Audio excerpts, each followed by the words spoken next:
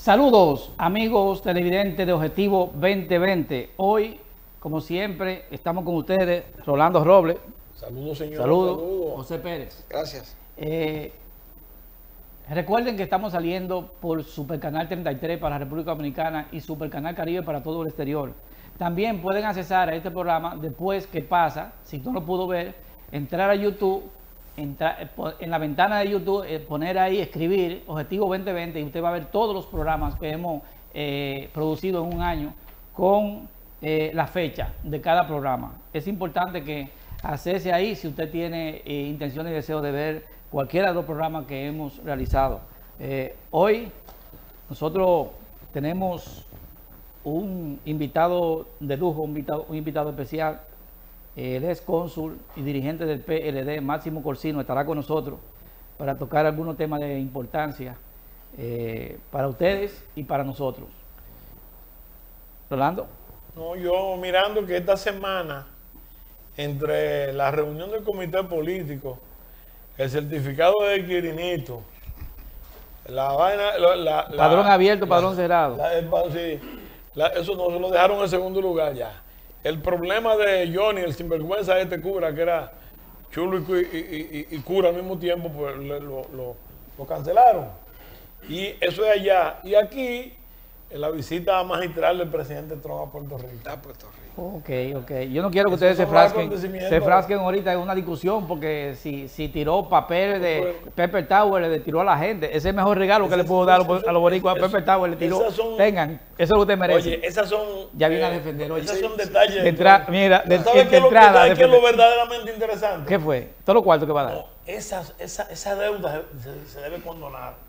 Ahí fue que él cogió Primero los acusó de malagradecidos y de no querer pagar la deuda, y ahora entonces se la va a condonar. Parece ahí que ahorita vamos a tratar el tema. Ustedes van a comenzar desde ahora ya. No, hombre. No, vamos a solicitarle a nuestro director que nos ponga los resultados de las grandes ligas, específicamente lo que es ya la postemporada. Después de esas dos pérdidas de los Yankees, bueno, yo no quiero ni que hablemos de números. Vamos a hablar de eso ahora. Señor director, ahí están, fíjate. Houston ha derrotado en 2 ocasiones ya a Boston. Y se veía venir esto porque Houston aparece como el que debe ganar la serie. También Cleveland le ha propinado 2 derrotas a los Yankees. Y la de anoche fue algo que le bajó la moral, le tumbó la moral, yo creo que por varias temporadas a los Yankees, porque estaban ganando. Yo salí de mi casa, creo que en el cuarto inning estaban ganando 8-3 los Yankees. Ustedes saben que el relevo de los Yankees es sumamente agresivo, bueno, poderoso. Y mira, ahí hay un jovencito de Puerto Rico, un Landorf, que ese muchachito es una cosa increíble. Dio un jonrón con la base llena, oye, y empató el juego. Empató el juego, pero hay un José Ramírez dominicano también. Que ese hombre, no lo empató, lo puso 8-7 y después se empató el juego porque también Cleveland tiene un tremendo muchacho ahí dominicano, José Ramírez, que ese hombre ha repartido palos por toda parte. Y en el Traini finalmente le ganaron. Por la mínima. Es una cosa que los Yankees yo creo que no se van a poder reponer en muchos años. ¿Tú sabes lo que yo pienso? Que ni los Yankees ni Boston, no por los resultados, son paradas para esos 2 equipos. Esos equipos están en sus años. Son outside, están en sus años. Pero también la serie en la Liga Nacional, pues Chicago Cubs derrotó a Washington, que Washington son los llamados a vencer aquí, 3-0. Y Arizona perdió de los Dodgers, que también tiene un equipo excelente. También derrotaron a Arizona 9 carreras por 5. Nosotros, ¿qué le digo? Todo parece que Cleveland y el caso de Houston van a discutir la serie de la americana. Ahora, ¿qué crees de la serie de la serie mundial? La nacional, indudablemente. No, de la serie mundial, ¿quién? No, espérate. Si entre Cleveland y Houston se van a la final de la americana y también a la semifinal, me refiero, y también el caso de los Dodgers, que creo que va a salir airoso, sea con los Cubs o sea con el caso de Washington, los Dodgers van a discutir, creo que con Cleveland o con Houston. Yo creo que esta es una serie de uniformes, esta serie mundial. Yo veo a los Dodgers con Cleveland finalmente. Bueno, eso es posible. Eso es una serie de uniformes, porque quiere decir yo veo a Houston, que tienen más tradición de juego. Yo veo a Houston con los Dodgers la final, la serie mundial. Pero vamos a lo que fueron los cambios que se registraron en los precios de las monedas y los combustibles. Y ahí estamos, José, eso es tuyo. ¿Dónde está? Por ahí están. Dicen que bajaron como 6. Ok. Dicen, vamos arriba aquí a ver con las financieras, ¿verdad? Bueno. El dólar. ¿Cuánto porque lo bajaron a la gasolina? La compra del dólar 47,31 y la venta 47,74. Mientras que el euro, la compra 54,67 y la venta 58,23. Los combustibles, gasolina premium en baja 215,30, gasolina regular estable 201,70, diesel premium 175,60 en alza, diesel regular 159,50 estable, gas propano 113,80 y el favorito mío, gas natural 28,97 estable, no sube, no baja. Fíjense, vamos a pedirle al señor director que por favor nos ponga la fiesta del barco, porque tenemos que anunciarle a los amigos televidentes que vamos a obsequiar 10 boletas, 10 tickets de la fiesta del barco, una fiesta que ustedes deben de participar, porque es una fiesta novedosa, una fiesta muy amena y una fiesta donde se disfruta mucho. Ahí se baila con una tremenda orquesta que toca de todo y también indudablemente que hay un buffet que lo incluye el costo de la boleta. Y el proyecto Leonel Fernández 2020 tiene esta importante fiesta. Yo creo que los amigos televidentes deben animarse a participar en esa fiesta. Además, en la segunda parte de este programa vamos a abrir las líneas telefónicas y ustedes van a poder llamar y recibir su participación con su ticket en esa gran fiesta. ¿Y el precio de las boletas, Morrover? Son $40, pero, precio de costo, pero vale la pena. Sí. Hay que decir, si todas las fiestas que se hacen ahí son por encima de los $50. Hay que decir que es grandioso. Y lo bueno que tiene todo eso es que los humos que uno se da en barco, cuando llega se le quita. Ah, no, espérate, humo en barco. Lo primero que te dice un ticket ahí que se emborracha, lo tiran para el río. Pero son 4 horas dándole la vuelta a la isla de Manhattan, embarcando a las 7, regresando a las 11 y ya a las 6 pues estamos preparándonos para salir. O sea que es un evento ya que se hace todos los años y la gente se lo disfruta todo. Y la gente lo solicita esa fiesta. Yo una vez disfruté una salida ahí y... Bueno, esta te va a gustar más. Porque va a ver a Morrover bailando, que no es poca cosa. No es poca cosa. Y ahí tocan son, ¿tú sabías? Esa orquesta. Y tú eres sonero de ahí, de Villacón. No, yo soy sonero de... ¿De qué? De donde yo soy. De San Pedro. Estos mujeres son especialistas bailando son. Yo ahí no llego. Me gusta a mí mi jazz, a mí me gusta la música blues, me gusta la música country. Yo soy un tipo que no yo me crié en varios, pero yo salí de ahí. Si te gusta la música country siendo dominicano, lo tuyo con Fefita. Está bien. Miren, vámonos a unos consejos comerciales y regresamos en breve.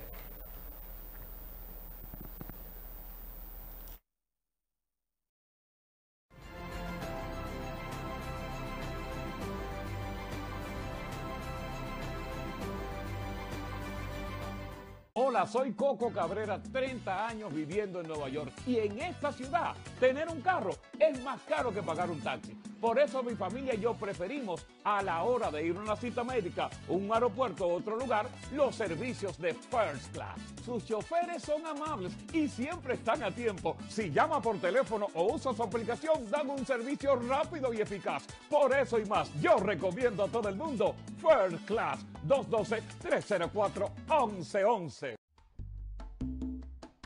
Disculpen, esto es en vivo, mis hijos.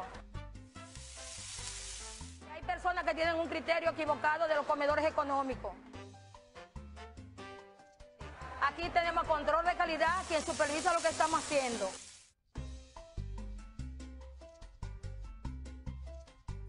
Lo hacemos con amor, lo hacemos con agrado.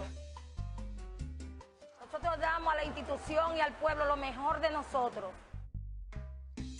La comida de aquí es muy buena, higiénico y todo limpio.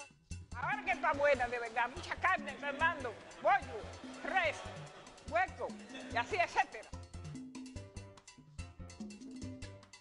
Servicio a 10 pesos, arroz, habichuela, carne y ensalada. Carne, a mantenerse uno en salsa.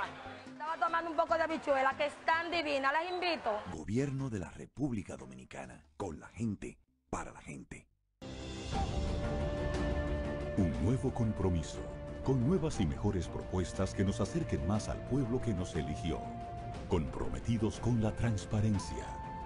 Decididos a acortar distancias entre el pueblo y quienes lo representan. Construyendo un lugar donde todos seremos escuchados. Diseñando juntos las reglas del juego.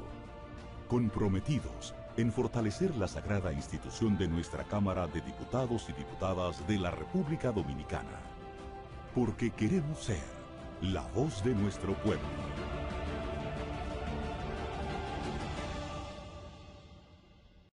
Viajar a los destinos más populares está más cerca de usted en Copos Blancos Travel. Los destinos favoritos de los niños, Disney y Universal, desde $450. Separe ahora para ir desde Nueva York por una semana con 3 escalas en un crucero de lujo a las Bahamas y Florida, con todo incluido. Celebre el Día de Acción de Gracias en Dubái por tan solo $1,800 por persona, cupo limitado. Separe ahora con tan solo $400. Asegúrate que va para tu país en diciembre. ¿Quiere lucir una sonrisa como las estrellas? Ponte en las manos de un verdadero profesional, Dr. Juan Collado, con implantes desde $99 mensuales. Sí, escuchaste bien, $99 mensuales. Solo llama al 212-568-3231 o visítalo en el 520 West de la 190 Street, esquina Audubon. Dr. Juan Collado, el Mayimbe de los implantes.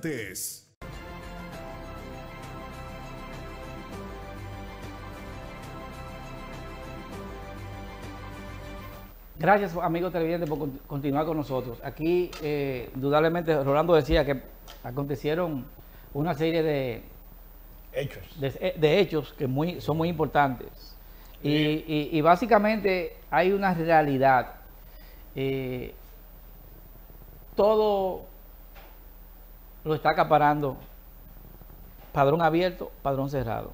Es la gente lo que está en eso ahora mismo. Si tú vas a las redes sociales, tú ves que en Facebook, Instagram, toda la parte, Twitter, se está hablando de lo que es el caso de que si las primarias van a ser con padrón abierto, simultánea o no. Yo que vivo criticándolo a ustedes como partido, tengo que decir que se la jugaron maravillosamente bien con ese invento.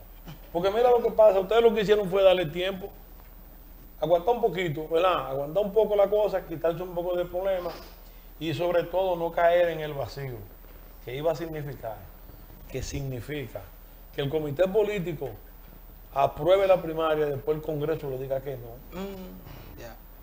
Y le diga que no, eso es muy difícil. Pero hay porque el partido controla. Usted no tiene la mayoría privilegiada. Necesitan 2 terceras partes. Pero Miguel la está apoyando y Hipólito también. Óyeme lo que te estoy diciendo. Oye lo que me está diciendo. Con el sector de Lionel y el sector del PRM y algunos partidos de los pequeños que tienen ahí representantes, no consigue. ¿Tú quieres que te diga? Las 2 terceras partes. No mejor ni hablar de eso. La decisión del comité político yo la defino como salomónica. Sí. Fue inteligente porque primero se desentaponó, porque la verdad es que eso se había convertido en un dilema que al parecer no tenía solución. Hay una mayoría en el comité político que está de acuerdo con las primarias abiertas, pero déjame decirte, según Almeida dijo, Lionel hizo una litigación ahí, ¿verdad? Y es muy difícil tú en una situación así tomar una decisión mayoritaria en contra del presidente del partido en un tema que no es en este momento de tanta necesidad para nosotros crearnos un problema así. Entonces yo pienso que la salida fue salomónica porque ahora el tema se saca del comité político. El comité político se puede mover ya con una agenda de trabajo porque ese tema ahora está en manos de los constitucionalistas. Ahora yo pregunto, ¿lo que aprueben los constitucionalistas ya está definido? Bueno, depende quién lo diga. Según Reinaldo sí, según Almeida no. No, en el PLD. Y eso no significa que no haya quien recurra al el Tribunal Constitucional porque, aunque el PLD no recurra, pero puede haber algún partido... No, es que el Tribunal Constitucional no puede manifestarse sobre eso, porque la misma ley dice que algo sobre lo que la Suprema se haya manifestado antes no lo puede hacer el Tribunal Constitucional. Se hizo eso en la Constitución del 2010 para evitar que viniera el Tribunal Constitucional a revisar decisiones de la Suprema anteriormente. ¿Pero qué va a hacer ahora entonces? Bueno, por eso fueron a los constitucionalistas. ¿Pero qué sentido tiene el constitucionalista cuando en realidad no pueden vulnerar? Para mí que el comité político lo que hizo fue buscar un bajadero. La pregunta que yo hago y no encuentro respuesta es: ¿a quién es el bajadero? ¿A Lionel o a Danilo? Es que puede ser a cualquiera de los dos. Puede ser a cualquiera de los dos. Porque si mañana los constitucionalistas dicen, mira, no contradice la Constitución, entonces viene, bueno, como no contradice la Constitución, ya esto se acepta. Entonces el bajadero fue ¿para quién? Para Lionel, porque no apabullaron el comité político. Pero si los constitucionalistas dicen, choca con la Constitución, entonces tiene que decirle a Danilo, mire, esto no puede ir, y toda esa mayoría que hay ahí tienen que entenderlo y aceptarlo. Entonces, el bajadero puede ser para cualquiera de los dos. Yo me niego a creer que el equipo político más exitoso en los últimos 40 años del país juegan a un relajito así. El comité político no puede ser tan sonso de plantear la cosa así. Óyeme, para mí, ¿cuál es la situación? Fue maravillosa la decisión. ¿Por qué? Porque permite echarse un poquito para atrás. No fue salomónica. No fue salomónica. Pero, oye, ¿por qué? ¿Verdad? Sí. Un segundito, oye. No fue salomónica, no. Oye bien. Si el PLD, su comité político, comete el error de aprobar una cosa y el Congreso se la echa para atrás, ustedes pierden el poder. Pero te voy a decir algo. El caso es el siguiente, mira. ¿Cómo yo lo veo esto? Eso mismo se decía de la reelección. Mira, ¿cómo yo lo veo? De la siguiente manera. Sucede que todo lo que se ha expresado, todos los sectores que se han expresado con relación al tema, casi todos han opinado en función de que es improcedente e ilegal y contraviene la Constitución de la República. Ese padrón abierto que quieren aprobar. Todo indica que ese propósito se quemó el examen, se quemó el primer examen, y si va a otro examen se va a quemar con peor nota. Porque hay una realidad. Yo le pregunto a ustedes y a los amigos televidentes, hay un derecho que tiene todo el que está registrado y hace vida en una organización cualquiera que sea, y el derecho a elegir y a ser elegido, ¿verdad? Pero decía que se le violan sus derechos a la constitucional. Pero espérate, yo voy más lejos todavía. Si aprobaran por cualquier cosa de la vida, que yo lo dudo, lo del padrón abierto, yo pregunto, si todo el mundo tiene derecho a participar en la primaria de una organización política, todos los miembros de una organización tienen derecho a elegir y a ser elegidos, ¿verdad? Ahora, todo el que venga de otro partido a elegir en ese partido, cualquiera que sea que vaya a votar, también tiene derecho a presentar candidaturas, porque no le pueden impedir que lo haga. No, Roberto, pero te está yendo muy lejos. ¿Por qué? Porque espérate una cosa, asúmete que sean abiertas, ¿verdad? Entonces, el procedimiento es de que los partidos políticos, específicamente en este caso el PLD, tienen su mecanismo para escoger sus precandidatos y presentárselo al electorado. La innovación es que en vez de escoger esos candidatos con un padrón limitado a miembros del partido, se va a escoger con el padrón de la Junta abierto. Por eso no quiere decir que alguien... ¿Están permitiendo a otro que elija en el término del partido? No, entonces pero no inscribirse y decir yo también puedo ser candidato, porque ya para eso tú tienes que ser miembro del partido. Pero el padrón interno, ¿para qué vale? Si ya todo el mundo puede votar, ¿para qué tú lo quieres? Según dice Almeida, Almeida dice que cada partido tendrá que tener un padrón, porque si un partido va a escoger su presidente como partido, no lo va a escoger con un padrón abierto.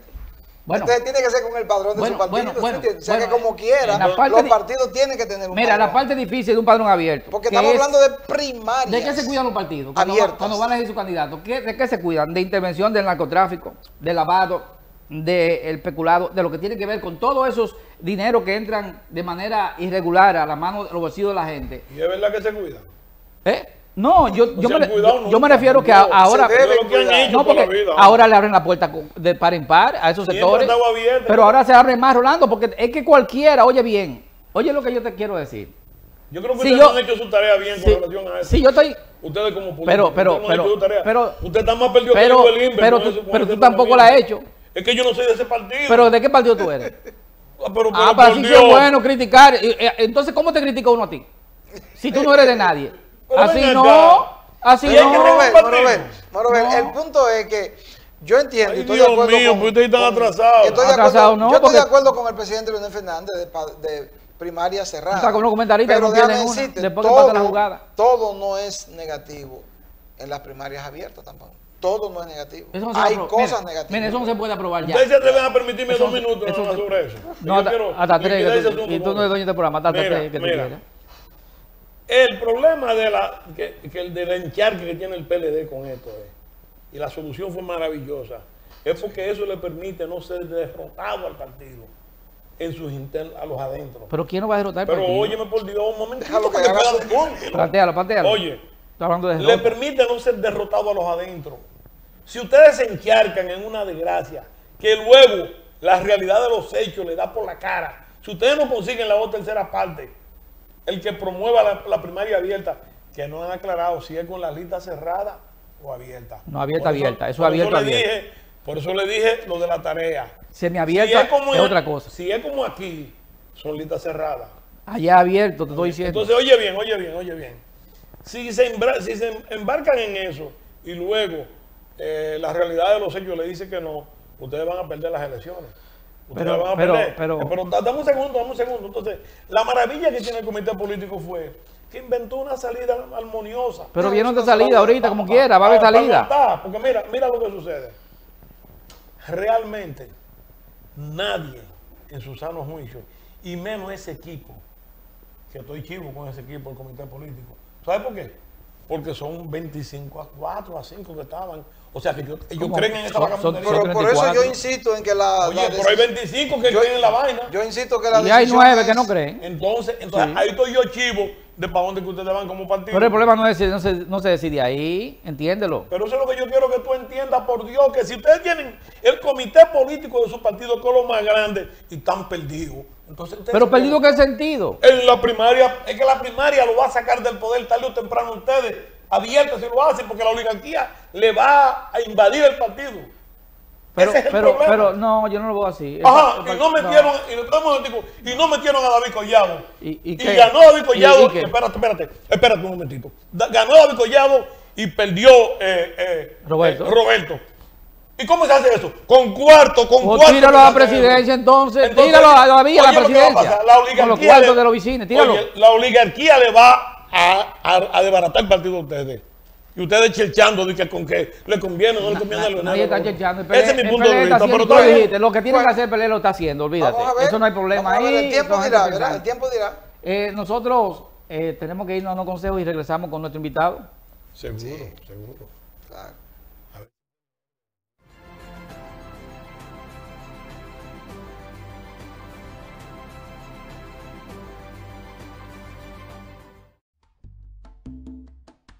Disculpen, esto es en vivo, mis hijos. Hay personas que tienen un criterio equivocado de los comedores económicos. Aquí tenemos control de calidad, quien supervisa lo que estamos haciendo.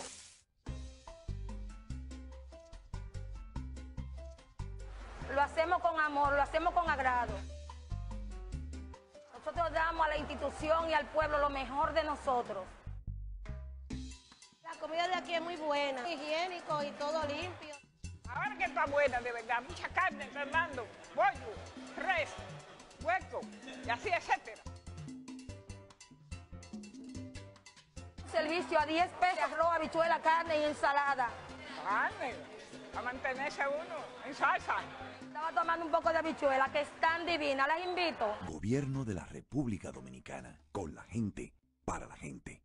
Viajar a los destinos más populares está más cerca de usted en Copos Blancos Travel. Los destinos favoritos de los niños, Disney y Universal, desde $450. Separe ahora para ir desde Nueva York por una semana con 3 escalas en un crucero de lujo a las Bahamas y Florida, con todo incluido. Celebre el Día de Acción de Gracias en Dubái por tan solo $1,800 por persona, cupo limitado. Separe ahora con tan solo $400. Asegúrate que va para tu país en diciembre.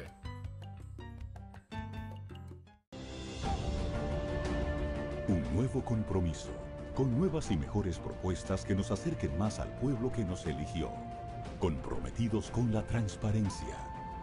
decididos a acortar distancias entre el pueblo y quienes lo representan, construyendo un lugar donde todos seremos escuchados, diseñando juntos las reglas del juego, comprometidos en fortalecer la sagrada institución de nuestra Cámara de Diputados y Diputadas de la República Dominicana, porque queremos ser la voz de nuestro pueblo.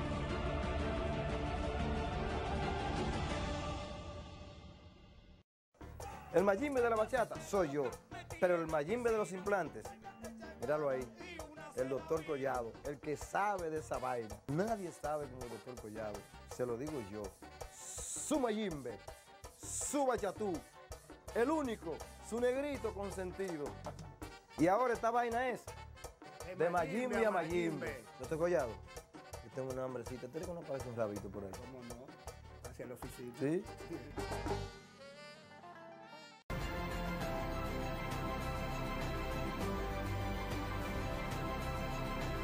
Me permito extender unas cálidas felicitaciones al programa Objetivo 2020 porque ha sabido llevar una orientación precisa a la audiencia de la República Dominicana y de otros países hispanoparlantes aquí en la ciudad de Nueva York. Mis felicitaciones a Morrobel por haber conducido este programa con gran profesionalidad durante el transcurso de este año. Gracias, felicidades, Morrobel. Gracias. Gracias. Soy Rudy Fuertes y quiero felicitar al programa Objetivo 2020 y su productor Gregorio Morrobel en su primer aniversario. Manuel Bonetti, felicito al programa Objetivo 2020 del amigo Morrobel. Hola, mi nombre es Yamile Eusebio y le mandamos una gran felicitación a don Gregorio Morrobel por la celebración del primer aniversario de su programa Objetivo 2020. Mi nombre es Chío Jiménez, quiero de verdad felicitar a mi hermano, a mi gran amigo Gregorio Morrobel por cumplir su programa Objetivo 2020, su primer aniversario. Le deseo muchos éxitos y sé que junto a su trabajo, conociéndolo, un hombre muy laborioso, este programa va a alcanzar cada día muchos éxitos. Hola, mi nombre es Yamile Eusebio y le mandamos una gran felicitación a don Gregorio Morrobel por la celebración del primer aniversario de su programa Objetivo 2020. Mi nombre es Cirilo Moronta y felicito a Gregorio Morrobel en su primer aniversario en su programa Objetivo 2020. Señores, como pasa el tiempo, eso fue ayer y ya tiene un año. En esta ocasión felicitamos el programa Objetivo 2020 con su productor Gregorio Morrobel, un programa que ha llegado para quedarse, apoyado por la comunidad. Muchas felicidades y le vamos a desear muchísima suerte y que cumpla muchísimos años más. Felicidades. Gracias por mantenerse ahí frente a sus televisores. Como habíamos prometido, Corsino está aquí con nosotros, dirigente importante del PLD, y yo creo que tú tienes un récord. Tú has sido cónsul 2 veces. 2 ocasiones. ¿Ha habido otros que han sido cónsul 2 veces? Bueno, ¿Ha habido alguno más? De aquí de los Estados Unidos bueno, no, pero Selman, el compañero Selman ha sido... Selman sí, también. 2 veces también. Así es. Traído desde la República Dominicana. Sí. Pero... Auténtico de aquí, autóctono eres tú. Sí, pero residente de acá solamente ya. Nosotros. Corsino, ¿qué te trae por aquí? Bueno, fíjate, primero debo darte las gracias por la invitación a este prestigioso programa que veo que tantas personalidades han felicitado en su primer aniversario, tengo entendido, y veo a través de las redes cada semana la promoción y cómo llega este programa al público aquí en Estados Unidos y más allá de los Estados Unidos. Nuestra presencia aquí obedece a hacer una invitación a todos los dominicanos y dominicanas y latinoamericanos en sentido general que residen aquí en esta parte de los Estados Unidos a un evento cultural muy importante. Es a la puesta en circulación del diccionario cultural, obra escrita por el genial Jimmy Sierra, prologada por el doctor Leonel Fernández Reina, expresidente de la República Dominicana, y aparte de eso será el presentador de la obra el próximo sábado 14, es decir, el próximo sábado a partir de las 7 de la noche en la Colin Powell Elementary Vamos a pedir al School. director que por favor nos ponga ahí la invitación para que los amigos televidentes puedan ver todos los detalles en función de dónde se va a realizar y fecha del evento. Sí, la manera de llegar es, vas a ser en New Jersey, en el 1500 de New York Avenue, entrando por la puerta principal, está en la calle 15, y tendremos parqueo entrando por Palisade, en el 1503 de Palisade. ¿Hay parqueo disponible? Sí, en Union City, New Jersey. Bueno, a los amigos televidentes están todos invitados a ese gran evento. Yo espero que... ¿hay que registrarse para participar? Sí, es importante registrarse a través de cualquiera del comité organizador que está diseminado no solamente en New Jersey, sino aquí en Nueva York. Funglode también no está recibiendo... Funglode está recibiendo también la registración de todas las personas interesadas en participar. Esperamos alrededor de unas 1.200 personas en ese evento tan trascendental desde el punto de vista cultural. Usted está trabajando conjuntamente con Holguín, que ustedes son los pilares de New Jersey, para poder garantizar una buena participación de todos los que estén en disposición de participar en ese evento. Estamos trabajando con todo el que ha mostrado interés, con la comunidad, con la comunidad en sentido general, no solamente en New Jersey, sino en cada una de las ciudades del estado de New Jersey, que está dividido un tanto diferente como la ciudad, el estado de Nueva York. Sí, están más distantes de las ciudades. Las ciudades están un poquito más distantes. Corsino, ¿qué está pasando? Notamos que el PLD ha perdido 2 elecciones aquí. Se supone que un partido que pierde 2 elecciones con el prontuario que tiene el PLD de triunfo consecutivo tiene que hacer esfuerzo para poder garantizar retomar la plaza de nuevo. Ahora, vemos que la estructura no se reúne, la dirección del partido aquí no se reúne, creo que ninguna se está reuniendo. Van a esperar 3 meses antes de las elecciones para ir a tocar puertas para que la gente le diga, váyase de aquí. Mira, Robert, cuando tú me haces esa pregunta, te arriesga a recibir una respuesta que no es común entre los dirigentes del PLD. Porque yo pienso que los hechos, las cosas que ocurren, hay que ir al centro de los acontecimientos y no andarnos con asuntitos políticos buscando con adornamiento. Mientras aquí hayan unas direcciones políticas que se han apartado totalmente de la comunidad, que no representan y han mostrado con los hechos en la práctica que no les interesa las cosas que aquejan a los dominicanos aquí en Estados Unidos, nosotros no podremos obtener victorias electorales. La historia del PLD es diferente a lo que viene aconteciendo de un tiempo a esta parte. La historia del PLD, tú que tienes una militancia y una trayectoria larga política, sabes que por esa idea y esa visión de Juan Bosch, cuando formó al Partido de la Liberación Dominicana, a todos sus miembros, el sentido era ir hacia la comunidad, ir hacia el dominicano, no importa el lugar apartado o de la ciudad en nuestro país, pero aquí en los Estados Unidos. Enamorar los miembros de la comunidad. Los y más que enamorarlo, pero enamorarlo trabajando junto con ellos. Ejecutando acciones. Sí, ejecutando acciones, siendo parte de la solución de los problemas que le aquejaban. Darle desde el consulado, solucionar los problemas, servicio barato. Eso es lo que se entiende. Exactamente, pero cuando, si nosotros llegamos, por ejemplo, al consulado dominicano aquí en los Estados Unidos, y usted ve que últimamente a los dirigentes de aquí de Nueva York, que son los que tienen compromiso con la comunidad, los que están en contacto con la comunidad, le envían cónsul desde la República Dominicana, que no saben la problemática, que no conocen lo que aqueja al dominicano aquí en Estados Unidos. Bueno, pues eso no le importa y no tienen compromiso.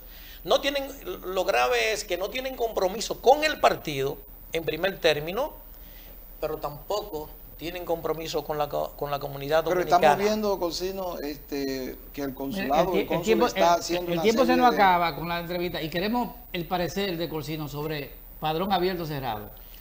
Bueno, yo creo que Juan Bosch enseñó. Juan Bosch dijo una frase que yo la puse en las redes.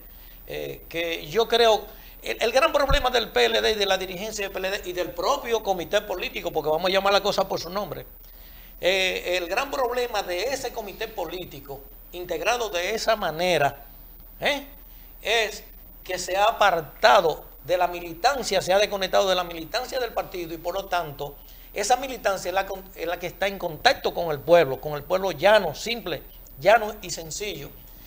Al haber esa desconexión ha perdido un poco la interpretación de lo que quiere el pueblo, de lo que aspira el pueblo dominicano. Pero en definitiva, abierto o cerrado, que usted está huyendo. Bueno, no estoy huyendo, voy hacia ahí. Juan Bosch dijo que un partido no es lo que son las masas o sus masas, que un partido es lo que son sus dirigentes. ¿Y qué son sus dirigentes? Miembros formados con una ideología, ¿ves? Con una conducta, con una mística. Y el PLD ha perdido de eso porque desde su dirección, yo soy de los que no tengo temor en hacer ese señalamiento, porque su dirección se ha desconectado de su base. Dígame cuál fue la última vez, porque hablamos de los organismos. De los organismos bajos cometemos ese error que no se reúnen. Que dicho sea de paso, nosotros mantenemos una reunión semanal y una asamblea mensual en Union City, New Jersey. Por eso son los resultados electorales. No hemos perdido una sola elección mientras se ha perdido en toda parte. Mire, nosotros... Déjame decirte finalmente. Entonces, ese comité político, usted que es miembro, ¿cuál fue la última vez que vino un enlace? El comité central que va por el comité político, que era quien tenía un enlace con la seccional. ¿Usted conoce que haya un enlace designado que venga aquí a reunirse con las direcciones de los partidos en los Estados Unidos? No, eso no existe. Usted no me ha dicho si abierto o cerrado. ¿Cómo que lo bueno, quiere? Cerrado. Cerrado. Porque eso fue esa es la enseñanza de Juan Bosch. ¿Y quién usted cree que va a ser el próximo candidato del PLD?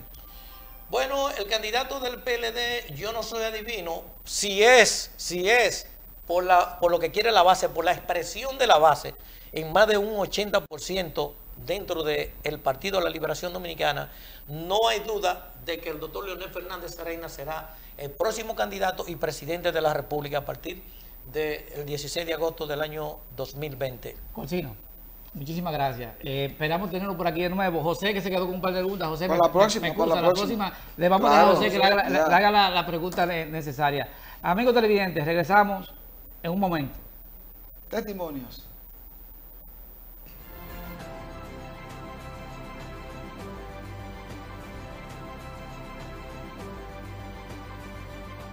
Hola, soy Coco Cabrera, 30 años viviendo en Nueva York y en esta ciudad tener un carro es más caro que pagar un taxi. Por eso mi familia y yo preferimos a la hora de ir a una cita médica, un aeropuerto o otro lugar, los servicios de First Class. Sus choferes son amables y siempre están a tiempo. Si llama por teléfono o usa su aplicación, dan un servicio rápido y eficaz. Por eso y más, yo recomiendo a todo el mundo First Class, 212-304-1111. Un nuevo compromiso, con nuevas y mejores propuestas que nos acerquen más al pueblo que nos eligió. Comprometidos con la transparencia. Decididos a acortar distancias entre el pueblo y quienes lo representan. Construyendo un lugar donde todos seremos escuchados. Diseñando juntos las reglas del juego. Comprometidos en fortalecer la sagrada institución de nuestra Cámara de Diputados y Diputadas de la República Dominicana. Porque queremos ser la voz de nuestro pueblo.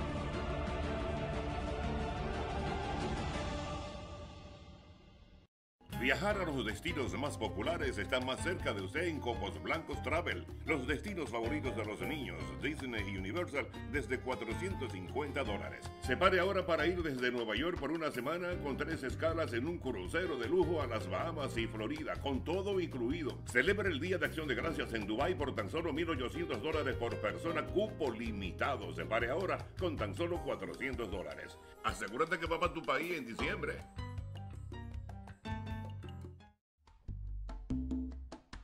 Disculpen, esto es en vivo, mis hijos.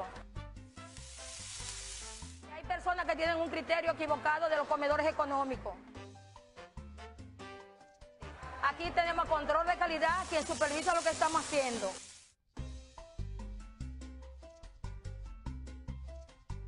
Lo hacemos con amor, lo hacemos con agrado. Nosotros damos a la institución y al pueblo lo mejor de nosotros. La comida de aquí es muy buena, higiénico y todo limpio. Ahora que está buena, de verdad, mucha carne, Fernando, pollo, res, hueco, y así, etcétera. Servicio a 10 pesos, arroz, habichuela, carne y ensalada. Carne, para mantenerse uno en salsa. Estaba tomando un poco de habichuela, que es tan divina, las invito. Gobierno de la República Dominicana, con la gente, para la gente.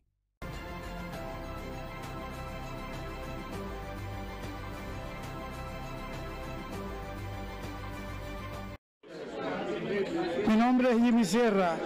Envío un saludo caluroso al programa Objetivo 2020 y a su productor Gregorio Morrobel en su primer aniversario. Felicidades sinceras. Hola, soy Juan Marichal. Felicitamos Objetivo 2020 en su primer aniversario.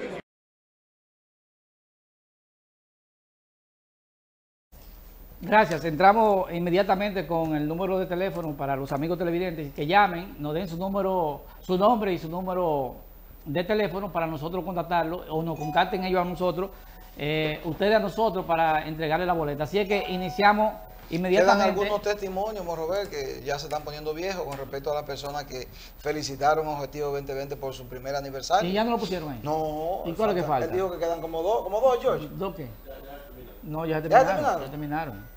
Okay. Por hoy ya terminaron. Vamos a ver si los amigos televidentes llaman. Nos queda poco tiempo, así que llamen rápido para entregarle su boleta y participen en la fiesta del bar. Son a 40 cañones. Claro, una fiesta que más económico donde que se hay. baila y se come y todo incluido. Así es que vamos a esperar. ¿La bebida también? ¿O la bebida hay que comprar? No, la bebida no, pero no te vayas tan lejos. Si le damos bebida se va a emborrachar la gente. Si le damos bebida se emborrachan, pero salir en el barco, compartir con sus compañeros y su familia, sí. Hacerse parte de un proyecto. Ahí hay una llamada, por favor, denos su nombre y de dónde nos llama para inmediatamente entregarle su boleta.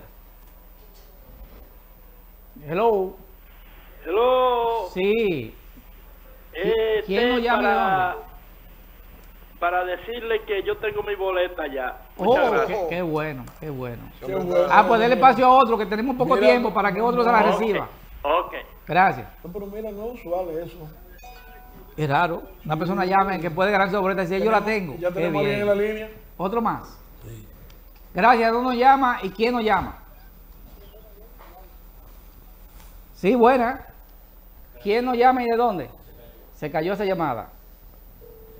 ¿Quién nos llama y de dónde? Otra llamadita ahí. Hello. Sí, ¿quién nos llama y de dónde?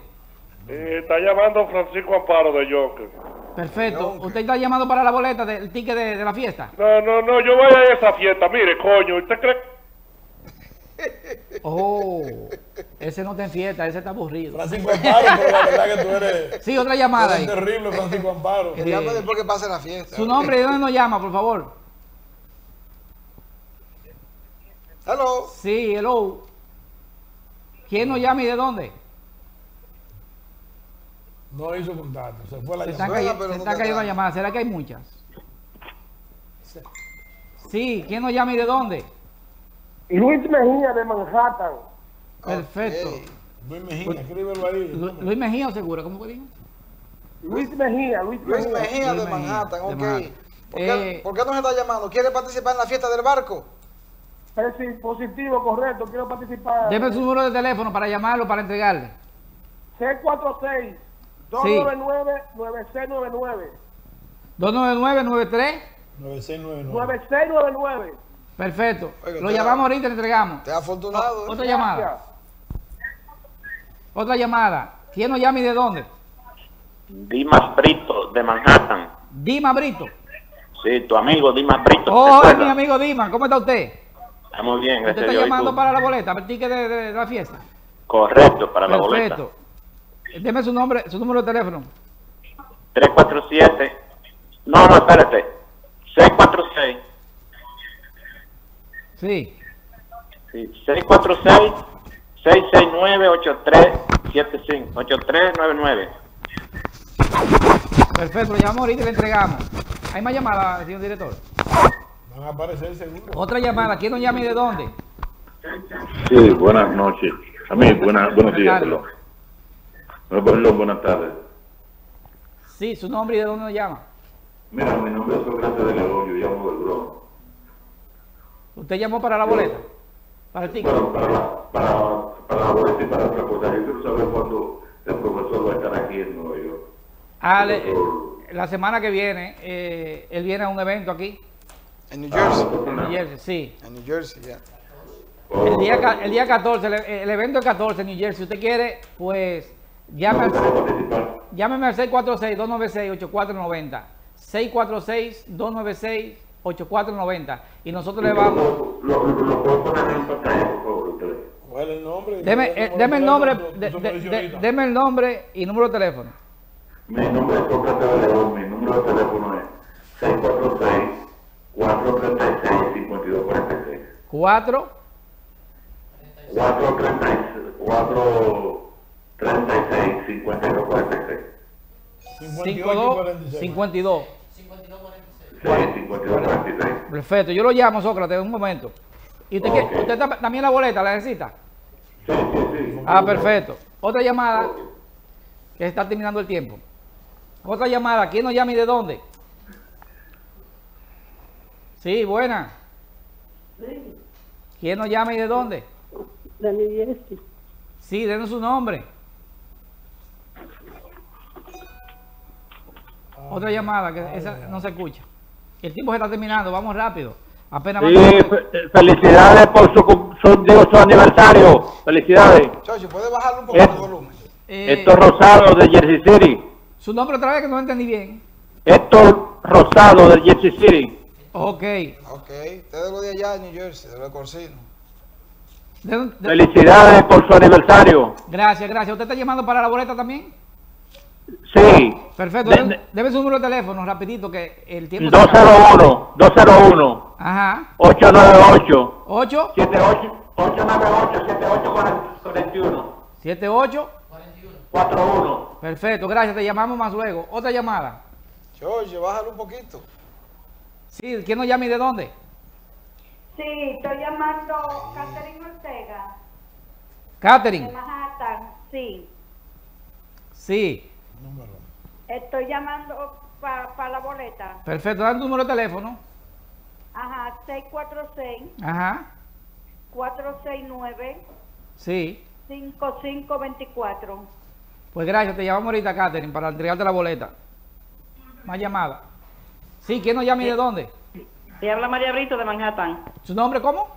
María Brito desde Manhattan. María. Ajá. Usted llama para la boleta, ¿verdad? Por supuesto que sí, eso es lo que estamos viendo en la televisión. Su número de teléfono. 646-669-8399. Perfecto. María, te llamo ahorita para entregarte la boleta. Espero su llamada. Sí. Ok, gracias. ¿Otra llamada? Bueno. ¿No hay más llamada? La gente está entusiasmado con esa fiesta del barco. Del barco, porque eso es una experiencia, es una experiencia. ¿Quién nos llama y de dónde? ¿Aló? Manhattan. ¿Quién? Manhattan. ¿Nombre? Miguel de Luna. Miguel de Luna. Sí. Su número de teléfono. 1212-567. 567. Sí. Siga. Siga. 567. Hello. 567-7850. Está bien, gracias. Lo llamo ahorita. Seguimos, hay más llamadas. Otra llamada. ¿Quién nos habla y de dónde? Nicolás García del Bronx. Nicolás. Ajá. Número de teléfono. Número de teléfono para entregarte la boleta. 347. Ajá. 672. Sí. 1178. 78. 1178, sí, pero tiene que ser dos, pues yo voy con mi esposa. Perfecto, hablamos ahorita de eso, es una. Ah, bien, ya se tiró adelante, que dale dos. Hay que darle dos. Pero la otra... Sí, otra llamada, está cambiando el tiempo. Otra llamada. ¿Quién nos llama y de dónde? Hello. Sí. ¿Y aquí de Queens? Nombre. De Queen. Nombre. Margarita Morillo. Número de teléfono. 347-233-4274. 233. 74, perfecto. Vamos a la otra. 1, 2, 3, 4, 5, 6, 7, 8, 9. Falta una. Una más. Una más. Adelante, ¿de dónde nos llama? Sí, del Alto Manhattan. ¿Su nombre? Nidia Díaz. Nidia Díaz, teléfono. 1718 718 669 0155. 0155. Perfecto, vamos a tomar la última y vamos a entregar esto ya. Falta una. Sí, tiene tiempo. Sí, nombre y de dónde nos llama. Lady Pérez. Lady Pérez. Ajá. ¿De su número de teléfono? 917 Ajá. 963. 963. Sí. Sí. 0842. 0842. Sí, señor. Perfecto, le llevamos en un ratito. Señores, cumplido con lo cometido y tengan mucha suerte, mucha salud y nos vemos la próxima semana en otro programa más de Objetivo 2020. Gracias. Cuídense.